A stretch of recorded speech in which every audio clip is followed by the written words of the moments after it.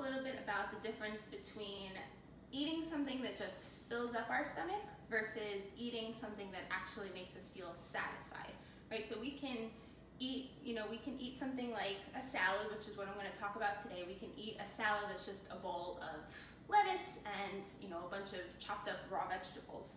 And that will certainly fill up our stomachs and make us feel the sensation of fullness, but it might not actually leave you feeling satisfied, right? So the other piece of the puzzle there is taking into consideration what you actually want, what you are craving, what you're in the mood for, what's gonna make you feel good, what's gonna actually give you pleasure, and also what's gonna help you feel fuller for longer, right? So if we eat just that bowl of lettuce and vegetables, we might be full right now, right after we finish the meal, but about 30 minutes later, you might find yourself scavenging for snacks and wondering why you're so hungry when you just ate this big salad. So let's talk about what might be missing there and look at what we can add into the salad to build a more satisfying meal, right? Because maybe something like the lettuce with the raw vegetables is good for a snack or a side dish to a dinner. But if you want to have a salad that's actually your meal, whether it be for lunch, for dinner, you're going to want to make it more satisfying. So I kind of break down satisfaction into 5 different factors. So we have the nutrition factor, which is that combination of carbohydrates, protein, and fat, right? So that well-balanced meal that's going to really give us that feeling of fullness for longer. That's really going to keep us satisfied until our next snack or meal.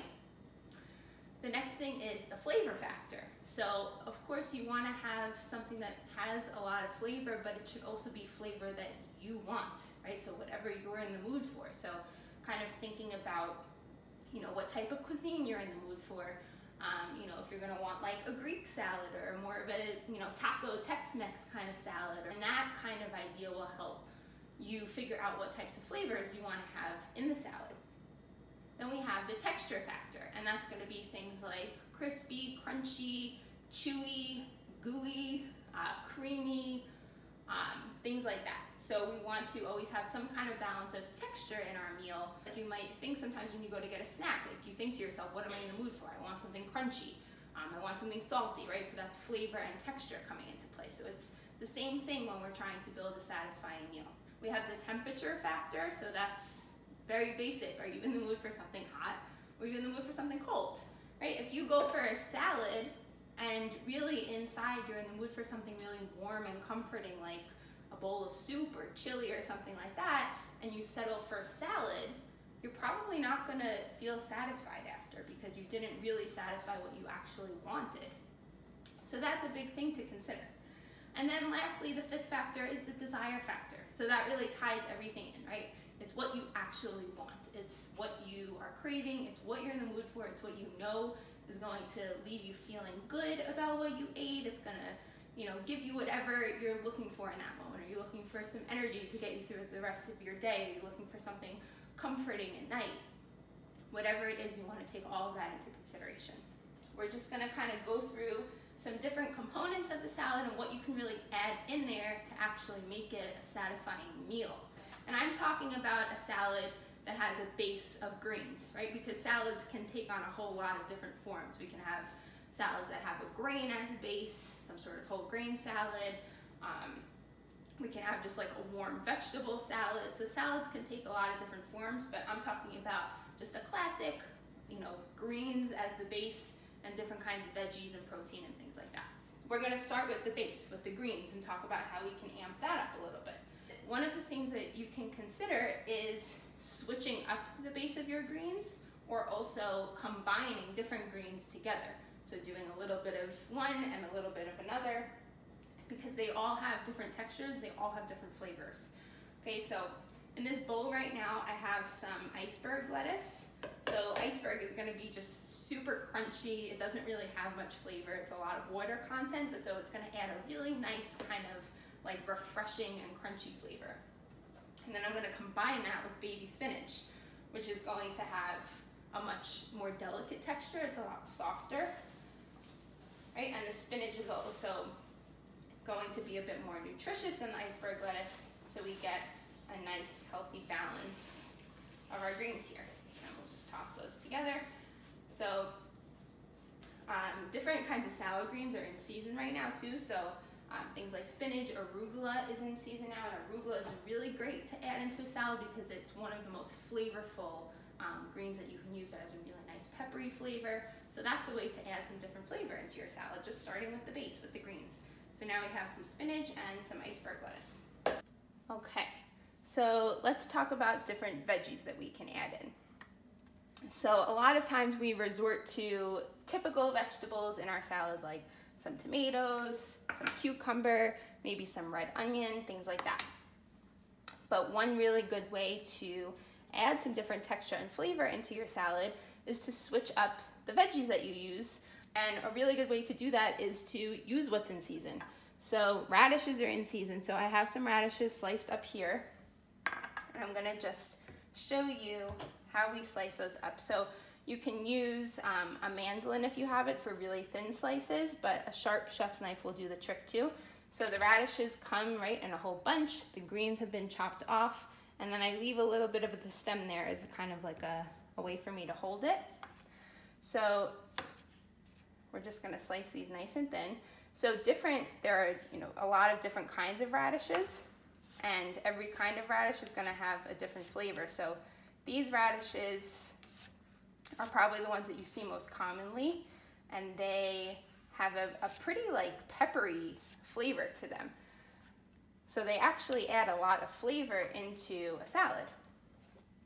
But then there's radish like watermelon radish, which has a much milder flavor. So you can play around with different kinds of vegetables that maybe you don't use so often and learn if you like the flavors of them. And then adding different kinds of veggies into your salad can help, so you don't get bored with what you're eating. So we just want these nice thin slices of radish, and those are gonna go right into the salad. Now, another thing that you can do to add some, salty, sour kind of flavor into the salad would be to do a quick pickle of these radishes. Like we're used to using just regular tomatoes in our salad, which is great, especially when tomatoes are in season. In the summer, they're full of flavor, so they add a lot of flavor to the salad. But like here, I have some leftover roasted tomatoes.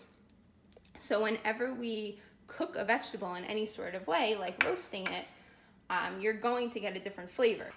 I'm actually just gonna slice up some of these roasted tomatoes. So another common vegetable that you see in salads is red cabbage, but maybe you see it a lot in salads that you eat out, but a lot of people don't use it in their salads at home. So of course you can always buy pre-shredded cabbage, but I wanted to show you how easy it is to do it yourself. So this was a whole head of cabbage that I just sliced right in half, so this is just half the head of cabbage. And like always, right, we want to use the flat side of the vegetable to keep it stable. We don't want to use this side where it's all wobbly. So all you're going to do is cut thin slices across.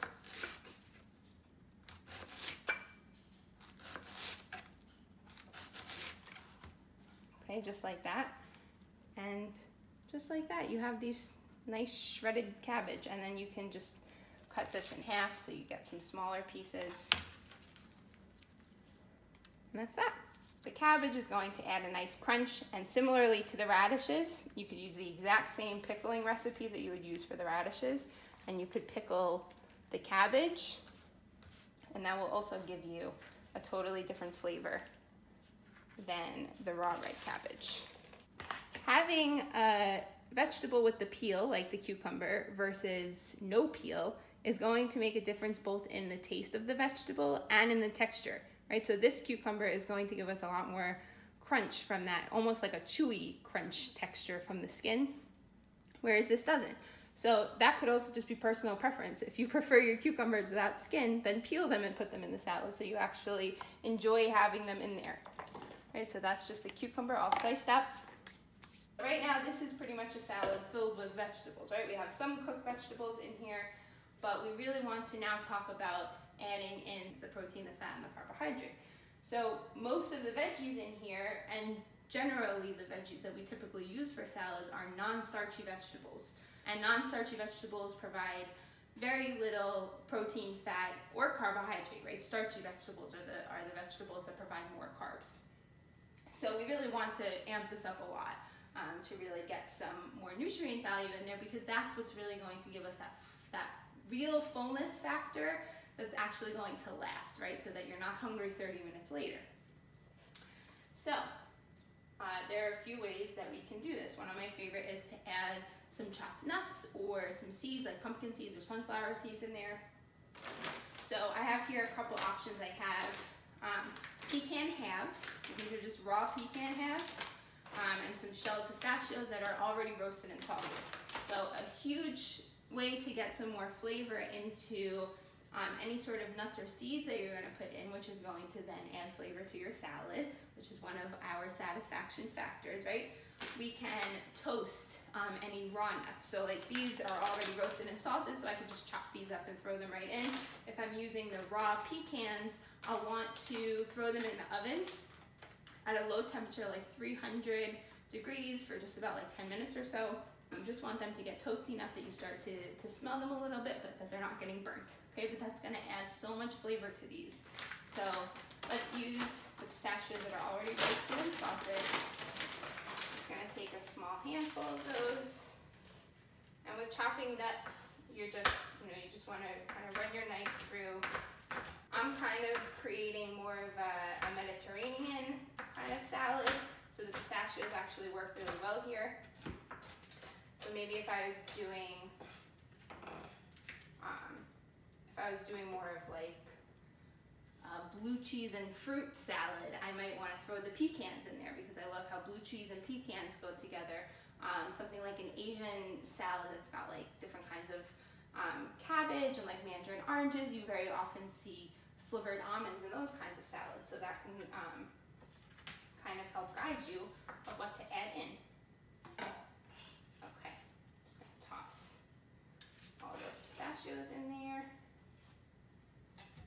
Okay, and then another thing that we can add in for some chewy texture and some sweetness, right? So we can add a little bit of a sweet flavor by using either fresh fruit, especially in the summer, like salads that have sliced strawberries or blueberries in there are delicious. But we can also use dried fruit. So very often you'll see like dried cranberries in a salad. So that's what we're gonna toss in here. Just like, I mean, this is a big salad, but you use like a quarter cup of dried fruit in your salad. A little bit goes a pretty long way. And again, this is not something to be worried about like the sugar content of the dried fruit, right? We're not eating a whole bag of dried cranberries. We're just sprinkling some into our salad to make it more satisfying, right? You're better off adding this stuff into the salad now, making it more satisfying, making it something that's going to actually leave you feeling satisfied for longer so that you don't end up in the cabinet eating the entire bag of dried cranberries, right? So we'll add them into the salad now. I have some feta cheese left on hand, so that's what I'm going to toss in. I'm just gonna crumble it up, put it right in there. Like I mentioned before, something like blue cheese is delicious in a salad, especially with some dried fruit, some pecans. If you're gonna make like a taco salad, you can throw some shredded cheddar cheese in, whatever works. And then what I'm actually going to be using in the salad for more of a protein kick is chickpeas. So this is canned chickpeas that I drained and rinsed, and they're just sitting on a sheet tray on a clean dish towel to totally dry. Okay, and then I'm actually going to roast these in the oven. So you can certainly just toss them in raw, but, well, not raw, they're cooked, they're out of the can, but you can just toss them in like this. But actually roasting them is gonna make them crunchier, so we're gonna, again, get some more texture. It's gonna give them a heck of a lot more flavor, especially if you add some different kind of spices to them that you like. And they'll just roast in the oven at like 400 degrees for about 20 minutes or so, and they'll get nice and crispy. So those chickpeas are going to give us a nice hefty dose of protein. They're gonna give us some carbs and some fiber, which is going to help keep us fuller for much longer and make this a much more satisfying salad. But certainly you can add any kind of protein to the salad that you have, you know, any kind of chicken. Maybe if you make some shredded chicken, On a Sunday, as part of your meal prep, you toss that into the salad, salmon, shrimp, any other kind of beans, tofu, whatever you have, whatever you want to toss in there for protein. And one of the most underrated ingredients to add to a salad that's going to give us a whole lot of flavor is fresh herbs. So if you have any fresh herbs on hand that go with what you're making, again, going with, you know, whatever theme of the kind of flavor profile that you're going with. So I'm making more of a Mediterranean kind of salad. So I'm going to add some fresh dill in there. So maybe if you're doing like a taco salad, you can add some fresh cilantro in there. Parsley is a pretty like neutral herb, so if you have that on hand, you can kind of toss that into any kind of salad that you're making. Okay, so I'm just taking it off the stem and I'm just going to chop it up just a little bit. Okay. All right, and then there are other things that you can add in for saltiness, right? So I have some a mix of different kinds of Greek olives here that I can slice up and toss in there. You can use different kinds of canned fish, like anchovies is delicious. That's like classic in a Caesar salad. Capers are delicious to get like a real burst of salty flavor. Okay, so I'm gonna slice up some of these olives here.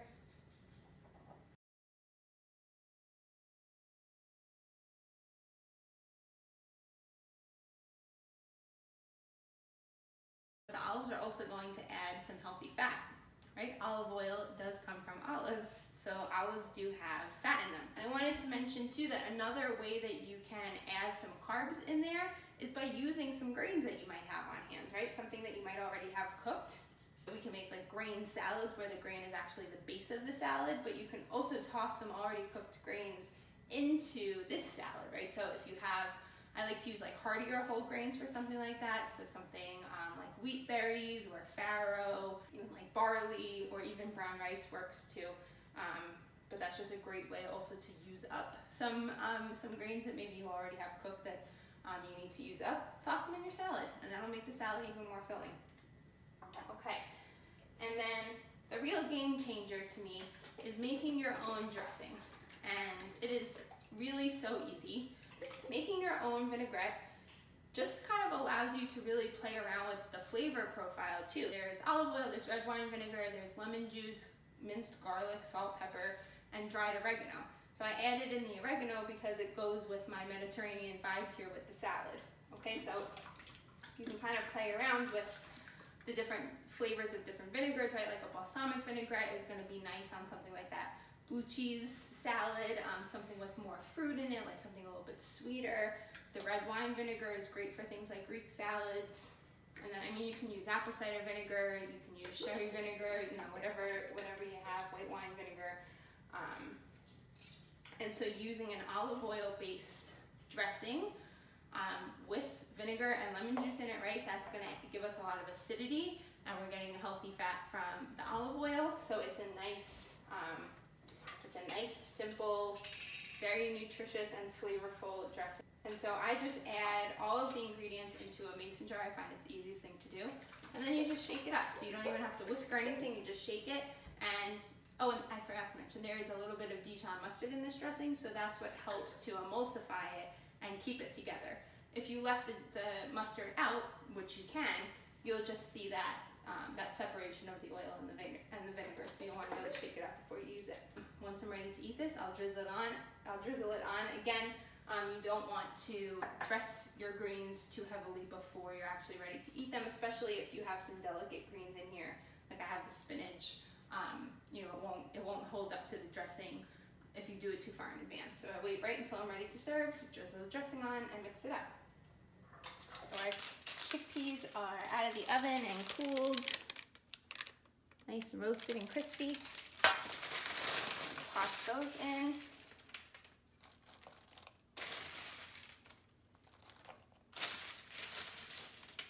You want to let them really cool for a little bit because they'll get crispier the longer they sit.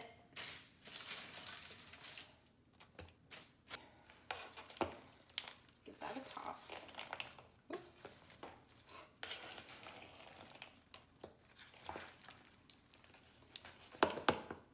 even the visual appeal of having all of this stuff in here is going to make for a more satisfying salad too. Okay. I'll serve this baby up.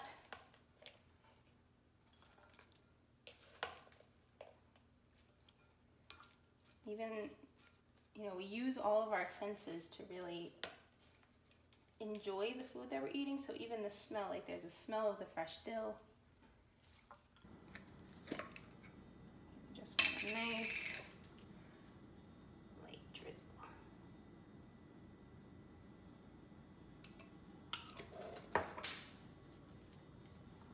Okay, voila, a nice satisfying salad. So I hope this helped you understand a little bit about the difference between eating just to fill our stomachs versus eating something that's truly going to leave us feeling satisfied. And you can use these tips for, you know, building a more satisfying salad even in your side dish salad, just to make it a little bit more exciting than maybe what you usually eat. So I have a few resources linked. One to the recipe for a quick pickled radish, which you can use that same recipe to pickle red cabbage, red onion, or even things like sliced carrots. I'll have a link to how to make your own homemade vinaigrette with a few recipes, including the one that I used today for my dressing.